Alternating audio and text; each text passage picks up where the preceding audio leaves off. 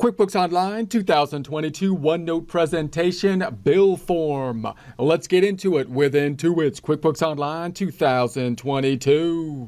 If you have access to OneNote, would like to follow along, icon left-hand side, topic introduction, 1180 bill form tab. Also take a look at the immersive reader tool. The topic introductions will be in the text area too, with the same name, same number, but with transcripts. Transcripts that can be translated into multiple languages, either listened to or read in them. Same name and number as the presentations as well. The topic introduction is designed to give an introduction to the topic, provide screenshots, links where applicable, give accounting background to complement the presentations, and they can be used to follow along with them if you don't have access to the software at that time.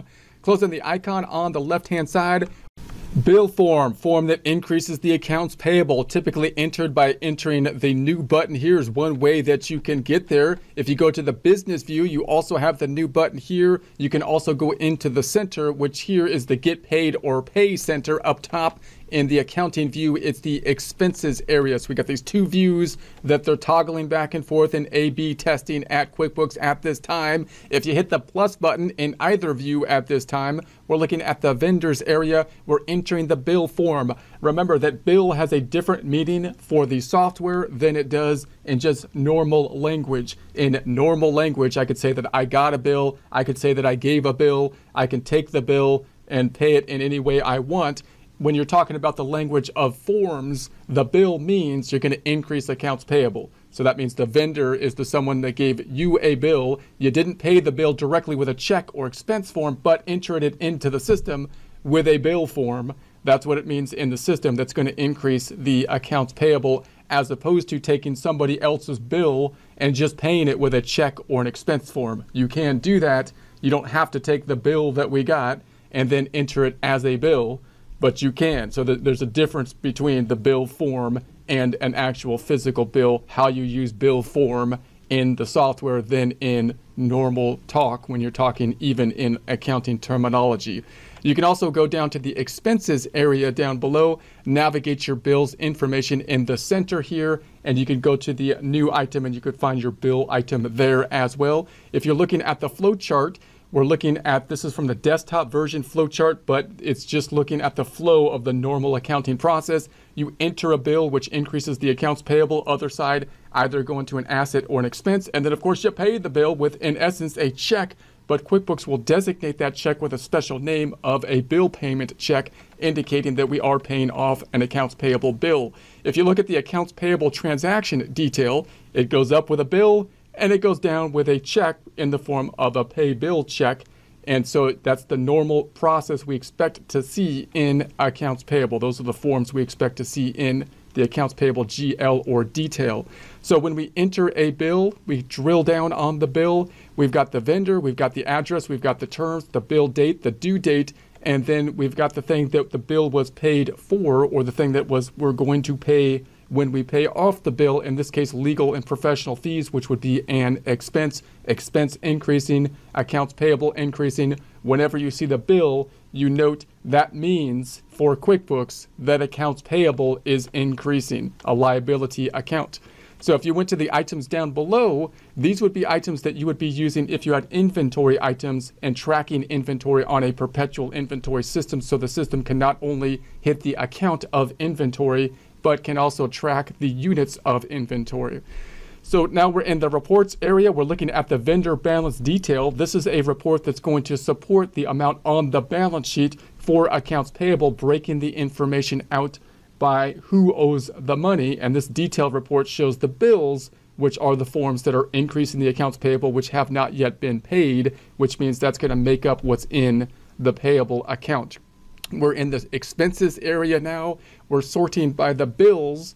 And if you sort by the bills, this is a way that you can see the bills that have been entered already and determine whether or not you want to pay them. So the bill means accounts payable is increased. These are the things, if they're open bills, that represent the accounts payable having been increased, that we can then pay off, decreasing accounts payable and decreasing the checking account at some point in the future. You've got your sorting tabs up top, which could show you the bills that are overdue and so on and so forth. You also have your sorting mechanism when you go to pay the bills with a pay bill form, gives you the bills listed out with some sorting capability so you can determine the bills that you want to pay, select those bills, and then choose a payment option for it. When you enter a bill just in terms of debits and credits, the accounting related to it, for example, would be if you got a utility bill from the utility company, then that bill from the utility company might say invoice on it, right? Because to the utility company, it's an invoice because they're paying it to us when you're using like software terminology. You can use bill and invoice interchangeably because it's on two sides. It depends which side of the table you are on. So let's say we got a bill from the utility company.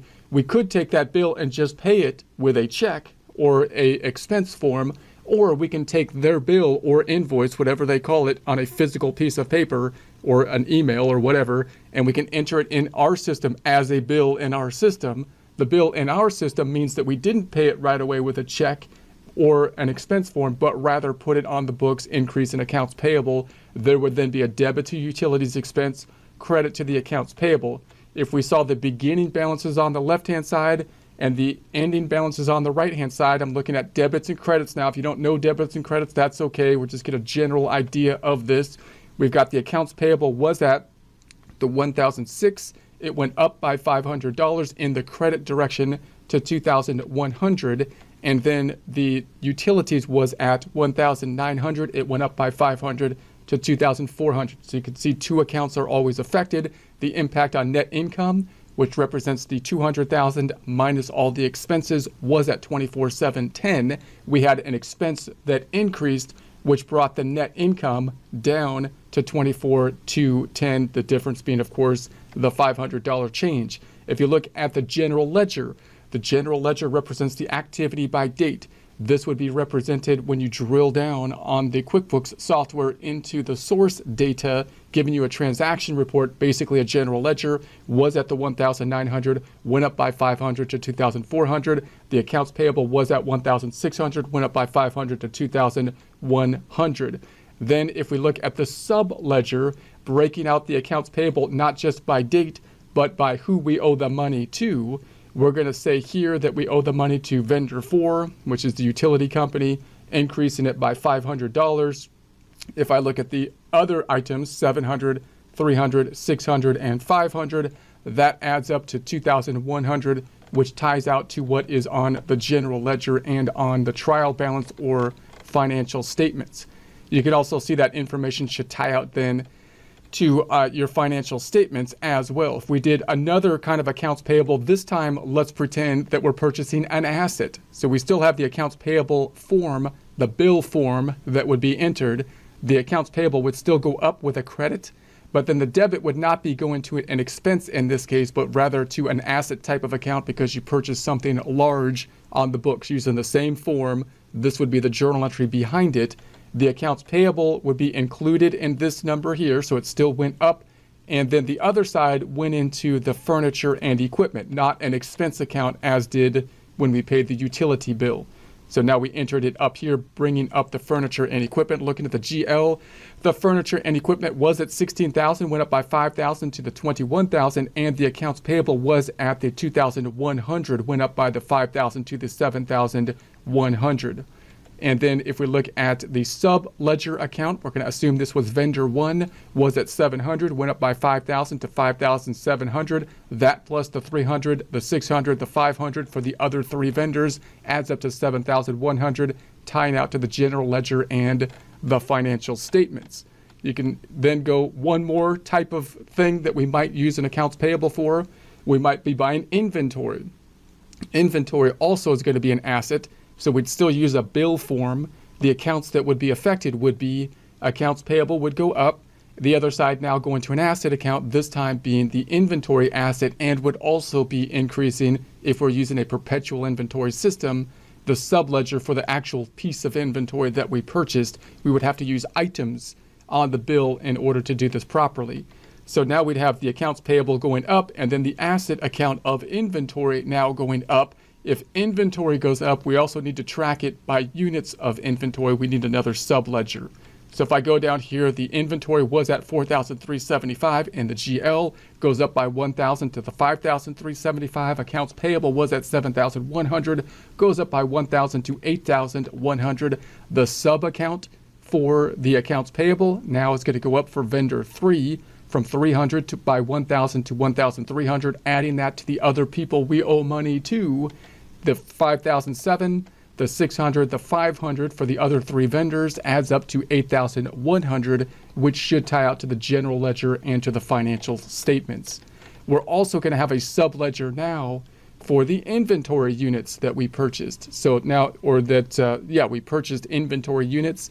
So we'd have to have the inventory unit item that we would have and track the items that were purchased for that inventory unit. So now we can break out the inventory that we have on the financial statements by unit and by cost per unit. And when we sell the inventory, we're going to have to know which of those inventory units we sell, use some kind of flow assumption, LIFO, FIFO, weighted average. I believe the online version uses a FIFO inventory flow assumption. I won't get into that in detail here, but just to get an idea that you need that subledger, and we will look at inventory as we enter transactions into the practice problem. 5,375 should tie out on the subledger to what is in the inventory account on the GL and on the financial statements. Then that trial balance would basically be used, you could think about it being used to create the balance sheet.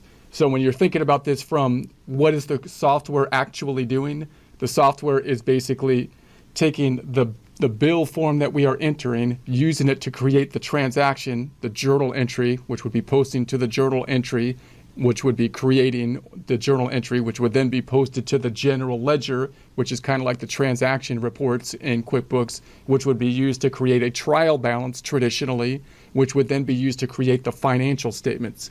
The way we actually look at it in QuickBooks is we enter the bill form, jump to the financial statements, the end product, drill down on the financial statements to the source documents. So we're kind of leapfrogging from the data input form to the end product and then drilling back. Whereas in actuality, if you were to enter the transactions, generally you'd be entering the bill form, which would be the financial transaction, posted to the general ledger, which would be like the transaction detail report, creating the trial balance, then creating the balance sheet.